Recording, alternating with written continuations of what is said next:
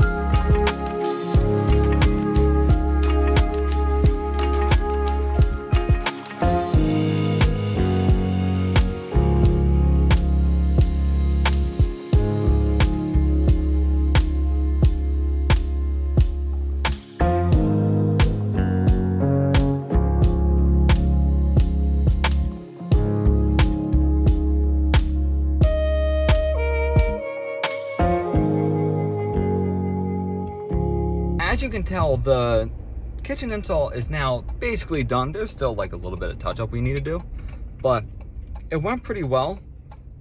The granite was actually a lot easier than I thought. My dad was stressing about it, and I was like, dude, it can't be that bad. But hope you guys enjoyed. Make sure to like and subscribe, and check out some of the other videos. And yeah, see ya.